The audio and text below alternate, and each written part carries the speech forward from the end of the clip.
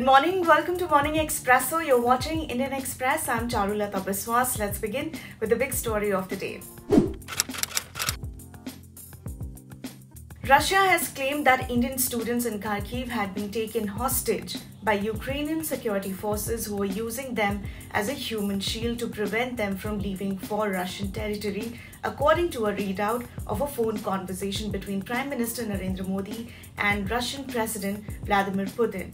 It also added that the Russian military is trying to ensure that the safe removal of Indian citizens from the war zone is done. Amid the invasion, the Indian embassy has been issuing evacuation warnings to all its citizens trapped in cities across the war-torn country.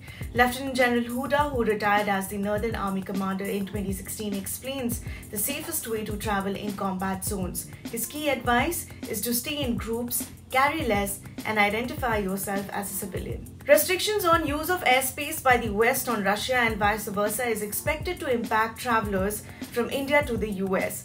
American carrier United Airlines, which was using Russian airspace to fly to India and back, has temporarily suspended some of its flights on the India-US route. Here are the stories you'll find only in Indian Express. Asserting that India wants peace, Defence Minister Rajnath Singh in an interview with the Indian Express said, "We shouldn't see India's dealings with Russia in the backdrop of this confrontation. Whatever is happening should stop." Let's have a look at the front page. The war in Ukraine has focused attention on the plight of Indian medical students there and their growing presence abroad. Records show a threefold increase over the last 5 years in the number of candidates taking the mandatory test for all Indian students going abroad to obtain a license to practice medicine in India. As Uttar Pradesh goes to polls today, the legatee of Mandal politics, Samajwadi Party, hopes for backward caste consolidation, but it cannot say it out loud. BJP's current narrative dominance have ensured that the politics of caste is projected as divisive, while a Hindutva which explicitly and openly excludes Muslims is portrayed as non-discriminatory. Trade and industry bodies as well as some tech companies from the US have initiated talks with senior government officials in India to form a new working group to discuss issues related to the data protection bill, such as insistence on local storage of data and restrictions on cross-border flow of data. Here are the must-reads. Carved out from Faizabad in 1995 when Mayawati was the chief minister, Uttar Pradesh Ambedkar Nagar district, with around 20% of the voters Dalit, is considered a BSP stronghold. The Ambedkar Nagar Lok Sabha seat has been represented by the BSP Supremo 6 times. In an election where the BSP is seen as a non-presence, literally Ambedkar Nagar might be an exception. I worked for 12 years in the Gulf and later shifted to Mysore, where my children were studying well.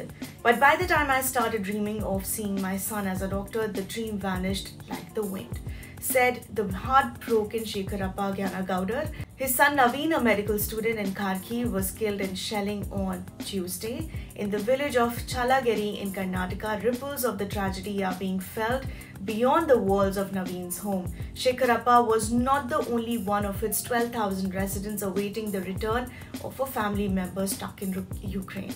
Exactly 14 years ago, Virat Kohli, a stump in his hand, had slid on the green grass in Kuala Lumpur Stadium after leading India to the Under-19 World Cup, beating South Africa in the final on March 2, 2008. His Under-19 teammates have not let him forget the moment. Their WhatsApp group named Under-19 Champions was flooded with a deluge of emojis on Wednesday as he is set to play his 100th Test against Sri Lanka later this week. This group never has a dull moment, its members tell the Indian Express. And in today's Delhi Confidential, under fire over the issue of students stranded in Ukraine, the government has asked ministers to receive those returning in the flights under Operation Ganga mission.